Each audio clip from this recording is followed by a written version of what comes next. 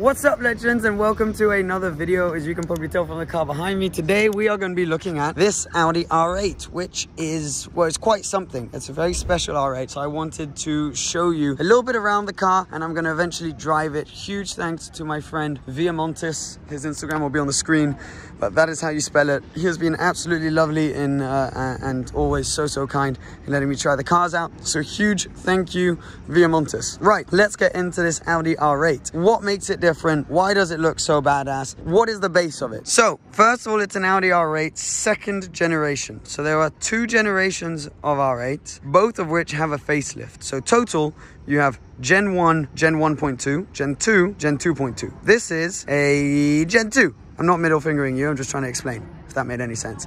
Gen 2 first non-facelift. God, that was probably the crappiest way to explain that. Anywho, not only is it a Gen 2, it is a RWS, a rear wheel drive Audi R8. So all Audi R8s usually come with four-wheel drive, the classic Audi Quattro system. This one, they removed the front wheel drive section of it, and it is now purely rear wheel drive. Still got the 5.2 litre naturally aspirated V10. This one, however, has been fiddled with by the guys at APR, who are well known for fiddling with Audi R8s. And they've actually managed to squeeze out 634 horsepower in a very German way. I was told not to say 635, 633, it's 634. Let's get that straight, okay? No more, no less. But that is a lot of power to come out of this car, especially straight to the rear wheels. So it obviously gets rid of a little bit of weight, removing the front axle like that, and a little bit more power. Becomes quite a beast. It's also got a lot of visual add-ons, which are added by APR, but are actually Audi performance parts. So that means it's a full body kit, as you can probably tell, but it is an original Audi body kit. So you can buy these parts for your R8 straight from Audi. So let me give you a walk around what this one's got. It's got every single option. All in gloss carbon fiber, which goes really well with the matte gray or silver wrap, which this car has. Originally it's white. Gloss carbon fiber, so on the splitter, canards as well. Now these are, not only do they look really cool, but also you can see with the shape, the air basically comes around these, pushing the front of the car down, allowing the front end to have a lot more grip. So there is a strong purpose to this, in the same way as the front splitter. We then got really much more punchy, much more kind of aggressive side blades, carbon fiber as well. Now on the Gen 2's completely different to my Audi R8, which is a Gen 1.2. The side blade on these is divided in two. This is finished in black, piano black finish on these. Now the back is where it becomes sort of really beefy with the add-ons. So you've got these 918 styled little winglets which come out the side. Not too sure, to be completely honest with you, with the aerodynamic purpose of those, because the air can't come through here. I'm sure there is a reason. It looks awesome, which is, you know, a very big reason to get it as well. But I would be intrigued to know what the exact aerodynamic kind of effect of those is. The rims, by the way, are standard, and so are the red calipers. Now we then got a huge rear diffuser, which is really interesting in its shape. So double rear diffuser here, and it's also got an air outlet right there included in it, and obviously all these little slats which go by. Now you need to be a little bit careful because the parking sensors are a little bit removed behind this, so apparently it's quite easy to kind of bash this into something when you're parking. Although, I mean, if you're parking that close to something anyways, you got some balls of steel. It's also got, kind of like on the 600 LT, it has got a heat shield on the diffuser for the heat coming out of the exhaust. Stock exhaust on this one, Valvetronic obviously. You can see right there, there's actually the valve system right there. Sounds pretty good when you put it in dynamic mode. It's got blacked out logos and this really intriguing wing. So this wing is a really particular shape. You've got the Audi Sport logos on it, and it's got these kind of stands holding it up rather than just coming under and attaching here as they usually would on a wing of this type. They actually go around and are linked from the top. Similar to what you see on like a Performante or something, and I'm sure there's an aerodynamic reasoning to this as well in those holes. All finished in carbon fiber with these side blades as well on the wing. Looks awesome. Honestly, that's my favorite part of this car. It's really nice. So we then got the V10, back here, which is linked to a double clutch gearbox, which actually swiftly brings me onto the interior. If I can find the key, which is somewhere in my pocket. All right, got it. Same key as you get on Lamborghinis, obviously them being from the same group. Unlock the car. Door handle is under here. Boom, whack that open. It's quite nice that it's hidden so you don't see it because door handles aren't very pretty. We've got gloss white paint, which is the original paint color. And the interior is, yeah, pretty clean, subtle looking. Black leather. It's got grey stitching, which goes nicely with the exterior. It's probably one of the reasons why they chose the grey. Okay, let's shut this door so it's nice and quiet. And yeah, very, very nice. Now, there's nothing bad you can say about this interior. This one's actually got the sportier seats, which are slightly less comfortable, but look cooler. There's nothing bad you can say about this interior, apart from the fact that it maybe lacks a little bit of character. It's so well displayed. Everything's fantastic, but it doesn't kind of get you excited necessarily when you're in here. But the Amontis is looking at adding some carbon add-ons because that could spice things up a little bit. So down here you can get this in carbon, some bits on the doors. So yeah, pretty cool. It looks really nice. I'll show you a bit how the dashboard works and stuff.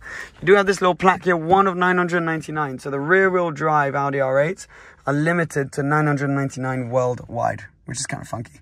Now, one thing that does strike when you get into this, no screen in the middle. If you put your foot on the brake, have the key in the car, keyless go, press the start button, starts up, sounds really good. Now, everything is done through this screen right here. So this screen is basically your dashboard. So you can see currently, we've got it, so you've got the sat nav next to the rev counter, which goes all the way up to 9,000, which is pretty cool. And then you got some sort of German stuff going on here and your fuel range. But you can use these buttons here to flick through loads of different options. So this is, you know, Bluetooth, your phone, your map. There's loads of different things you could do. You can tell on there we're in Monaco. So that is basically your dashboard. But not only that, you can also press on view. And then, for example, the speedo and rev counter also go in small down in the corners, and the menu takes the priority, which is pretty nice to be able to have that option. So you no longer need a dashboard. It was one of the first cars to kind of do this. It's continued on like the Hurricane and other cars that kind of use this platform, because this does have the same engine, same gearbox setup as a Hurricane. Now, speaking of gearbox, down here, double clutch. You can change gears actually in manual mode through the gear shifter down here, or put it back into P with that button, or you can also do it with the paddles, which is kind of funky. The aircon is all controlled here, heated seats, got all that jazz, but they're little screens, see, on these little knobs right here. You can turn these around, and little screens. I quite like that. That's a really nice touch. You get that on the TT as well. You can also control various things down here for your dashboard, sat nav, whatever it may be. There, electric handbrake, little storage cubby hole, and a little bit of space behind the seats. Very, very nice. Important button you have is also the drive select button. So you can press that down there and it shows you your different driving modes. So you have comfort, where the valves close, auto, which is pretty self-explanatory to be honest, dynamic, where everything kind of beefs up a bit, and individual, where you can set it up however you want it to be set up. So we're going to leave it actually in dynamic. And let's go for a drive. Right, Audi R8, RWS, 634 horsepower. So steel brakes, not carbon ceramic, but absolutely sufficient. Honestly, you'd be surprised. You'd have to kind of get out and check at first to check they're not carbon ceramic, because they work pretty well. At least from what I can feel now, we're not bashing it as hard as we could be. Now, there's a lot of power. I'm not even scratching the surface right now. But the thing that sticks with me the most is how relentless the power is through the gears. So on my R8, I'm so used to like bang power and then stop everything and change gear and then bang power again. Whereas this, it's power, power, power, power. It doesn't stop. It's relentless. So that's, to be honest, the thing that's kind of shocked me the most. There is literally no change when you flick the paddle.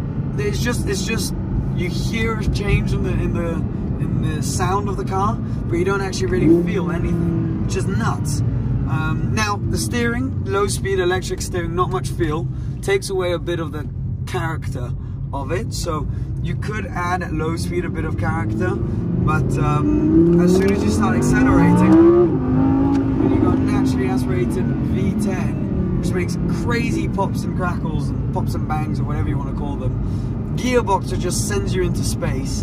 And a really, really cool interior, actually. I feel like I'm in a spaceship. I got the sat-nav in front of me. And overall, it's such a complete package, in the same way as like a McLaren 720S, for example. It's so competent, yet so usable, that it's so good that is what makes it great, but also maybe doesn't make it quite as good as a car that has a bit more character. So I don't know if that made too much sense, but almost how good this car is maybe its biggest kind of fault, which it sounds nuts to say, but if you've ever experienced it, you know what I mean. And you can overtake people no problem, like it's nothing. Now you can feel, actually, I mean, again, I'm not pushing it hard enough, but you can feel the grip that it's got from all those Audi performance parts as well, kind of pushing it to the ground. It feels kind of glued, and it feels like it's got quite a light front end, which is presumably because you don't have anything pushing power towards the front end. So what a sound though, and it just sticks you into the seat. And actually the seats are quite a talking point. This car is basically the perfect daily supercar, right? Looks awesome, super comfortable. I'm sure it's got a great sound system. It's built to be the perfect daily supercar, yet they've put seats in it that you can't adjust. And like, you can't adjust the back support of it, so you're kind of locked in quite an upright position, which is a bit odd, I find, because you can't really adjust it to how you want to have it, which makes the seat after a while not too comfortable. Whereas this is supposed to be a car that you cruise in, you're able to do that sort of thing. And so I don't quite get the logic behind that. Quite a cool Porsche in front of us, actually. But yeah, I mean, it's so complete, and the power in this one feels absolutely nuts. And the overall kind of spec of it, if you're going to get a Gen 2 Audi R8, this is the one, I feel, because if you go on the four-wheel drive route, it's got less character. So that's already a little slightly reflected through this one. The character's missing a bit, but in the four-wheel drive one's even more. And this one's also been modified. So it's kind of, for me at least, the ultimate R8, because you've got the playfulness of having the rear wheel drive, you've got the extra power, but yet you've got all of the usability of an R8. So it's an R8 which has been taken, and R8s are kind of divided in half of it's usable, half of it's crazy supercar, and the crazy supercar side have just been slightly enlarged on this one compared to other R8s. So I think that's a really cool cool aspect to this specific car. Now, probably noticed that there's "Win Me" written in massive on the side of the car. So Via Montes, whose Instagram and website will be down below, are actually giving away this car. So this car is going to go away towards the later part of the year, but it's not the only car that's getting given away. There's also an Audi A1 Quattro, which is getting given away in a month. And effectively, it's completely different to other giveaways where usually, you know, you would just buy a ticket. Here you actually buy a cleaning product or a calendar, and so you get a product, which is a great product, whether it's you're into calendars, they're beautifully shot calendars, or if you're into keeping your car super clean, top-notch product, or towels to clean your car or to dry your car, all of that's top scale. So not only do you get that, as you would probably have to buy anyways for your car to keep it clean, whilst doing so you're also entering a competition where you have the opportunity to potentially win either an R8 or an A1 and plenty of other cars to come in the future. So really cool concept. So I thought I'd just whack the link down below and chat about it to you guys. So yeah, awesome stuff, awesome car. I mean, thank you to Via Montes for letting me drive the car. Always an absolute pleasure. Really cool to kind of compare the driving experience to this, to my R8. I mean, it's completely different. Such a similar base, such a different driving experience.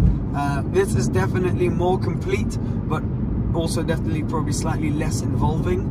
And I will admit, a lot sexier from the outside, this one. This one nailed it spec-wise. So yeah, awesome stuff. I hope you guys enjoyed this video. I really enjoy making these slightly more back to basics, bare bone videos where we just hop in a car and I give you my first initial impressions, and I just really enjoy sharing these moments with you guys. So thank you so much for watching. Subscribe if you haven't already. We'll have plenty more videos like this in the very near future. Please give Viamontes a follow, check out their website, enter if you feel like it, and give their photos a like, because there's some pretty dope content on there.